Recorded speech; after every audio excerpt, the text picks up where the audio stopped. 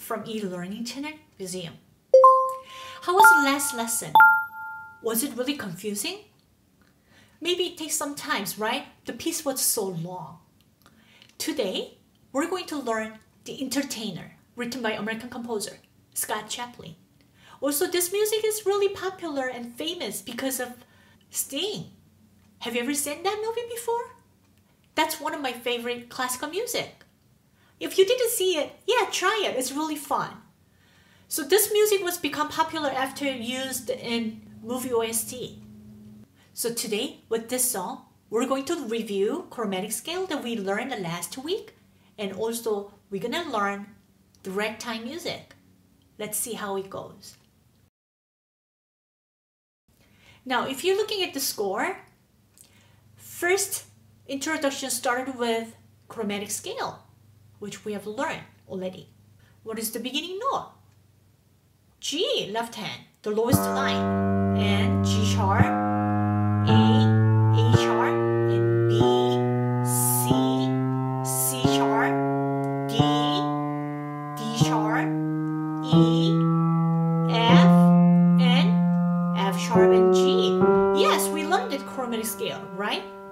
And I even wrote all the fingering, so you can maybe, if you don't remember, you can follow the fingering. But the basic fingering for the chromatic scale is 1 3 1 3 1 2 3 3 1 3 2 1, and here it's supposed to be 3 1. But since we don't go up higher than this, so you can just play with the 2 1. I wrote it here 2 1. It's easier. So end up with the 2 1, and preparing for the next chord, left hand.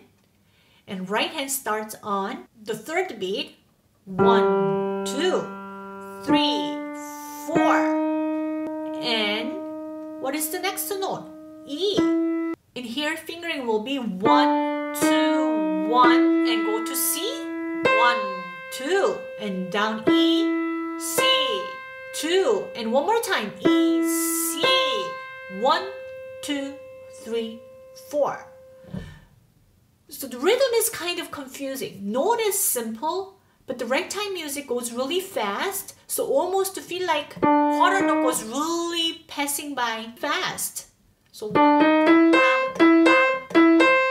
that's how fast it goes. So first time when you practice, you have to count slow and count well. Otherwise, the rhythm will be mixed up. Now, if we move it on to the next line, yeah, it starts with the right hand, rest, and C, D sharp, but here finger number, how it goes, 3, and E, 4. So it's not really chromatic scales, but C, D sharp, E.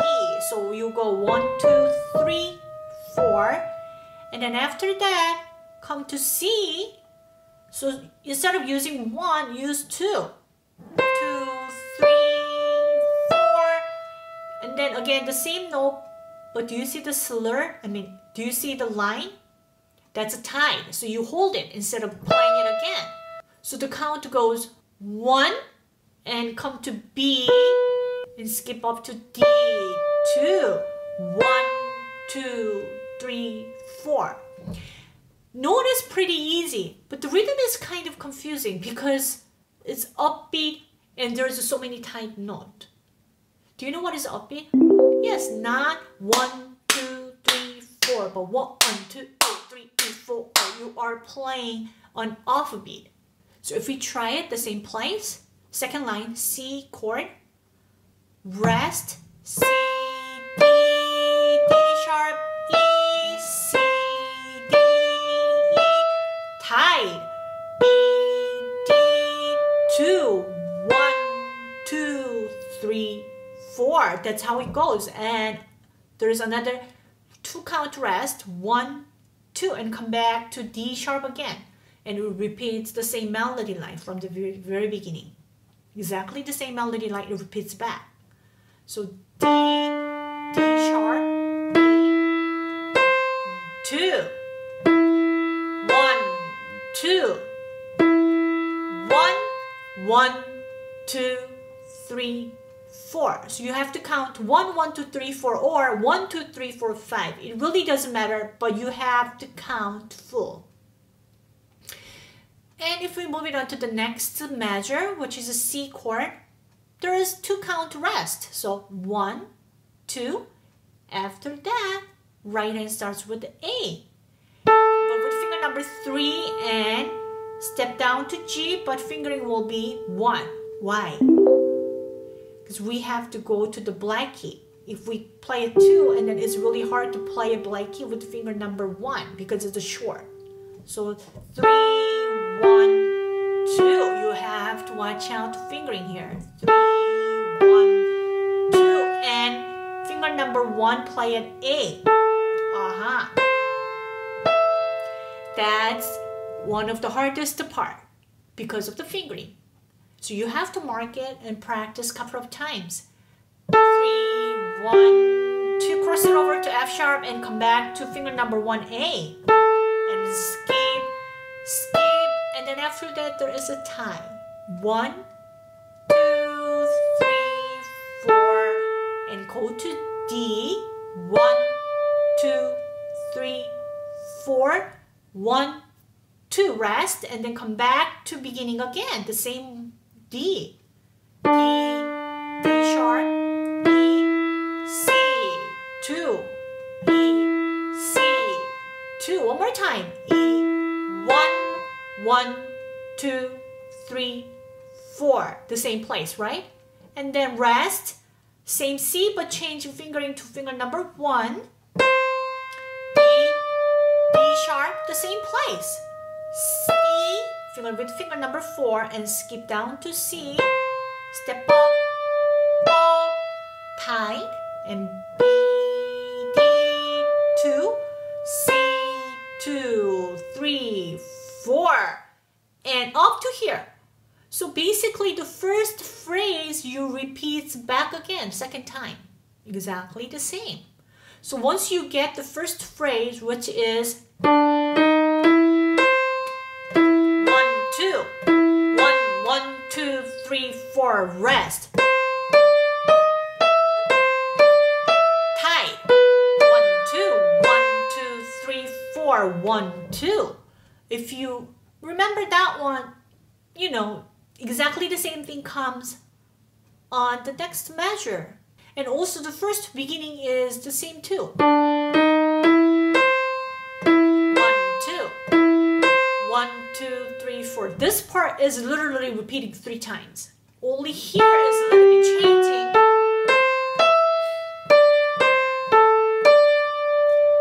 But the next line is exactly the same as beginning.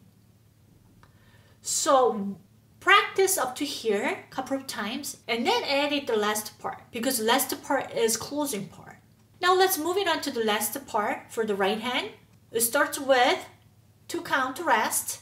1, 2, and then start C, D, E, C, D, E, tight, C, D, C, E, C, D, E, tight, C, D, C, tight, B, 1, 2, and then be prepared to go on to the C. The next note is E bottom, so going like this. So if you see it, note is pretty easy. The confusing part is the rhythm. Basically, it goes so fast and it has upbeat, playing it bam, bam, bam, da da da da da da, and then tied rhythm, which makes you really confusing. Have you ever heard ragtime music? America started developing new genre of the music, like jazz, swing, and ragtime.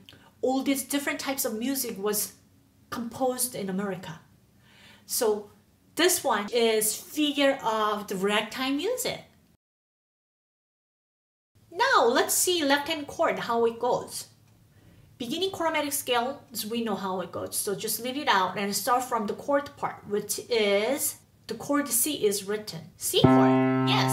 And 1, 2, 3, 4, 1, 2, 3, 4. So it's pretty easy left hand, right? And then the next line is F chord, inversion.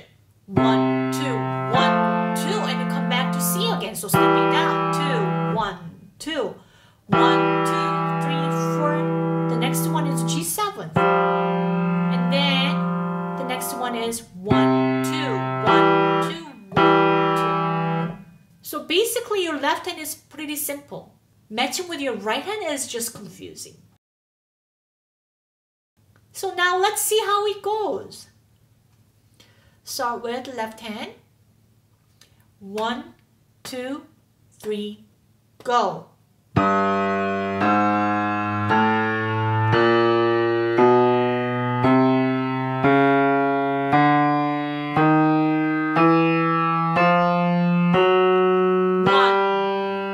Right hand. C chord. 2, 3, 4.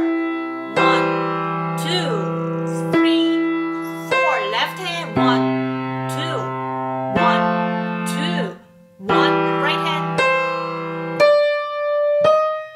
1, 2, 3, 4. 1, 2, 3, 4. 1, 2, 3, 4, 1. Prepare for 1, 2,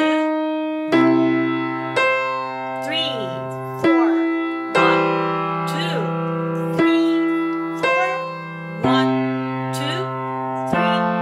4, 1,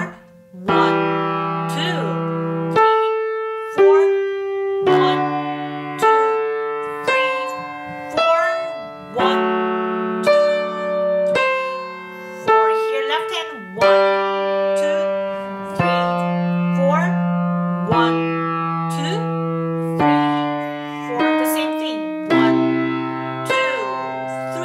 4, 1, 2, 3, 4, 1, 2, 3, 4, 1. Step down, 1, 2, 3,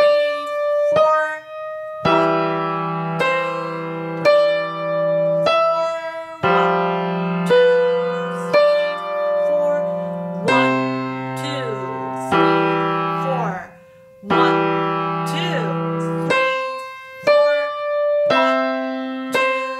3, 4. Here left hand plays B flat. 2, 3, 4. Left hand stepping down. Left hand here to finger number 3. 2, 3,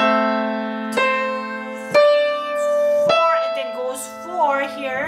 1, 2, 3, 4, and then go G with finger number 1 left hand. 1, 2, 3, 4, and go to the G octave lower. 1, 2, 3, 4. 1, 2, 3, 4. 1, 2, 3, 4. That's how it goes. How is it? Note is not that hard. Just combination between the left hand and right hand. The rhythm and tight notes are making so confusing. So just practice first part, which go.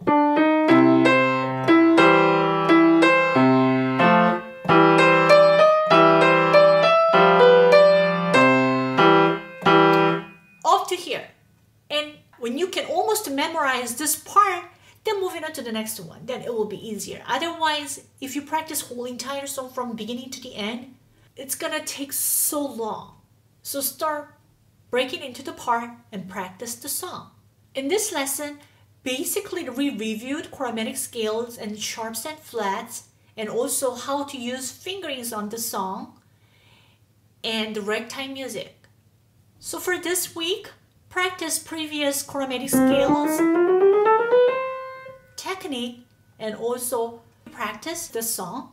Start practice both hands together. If you practice right hand and left hand separate, it's not gonna have helpful that much because of the rhythm. So if you play it both hands together, it makes sense more. So practice both hands together from the beginning, but instead, just make it short. First phrase, couple of times, and when you can play it well, then move it into the next line. And I hope you enjoyed this music, and we'll see you next week. Bye.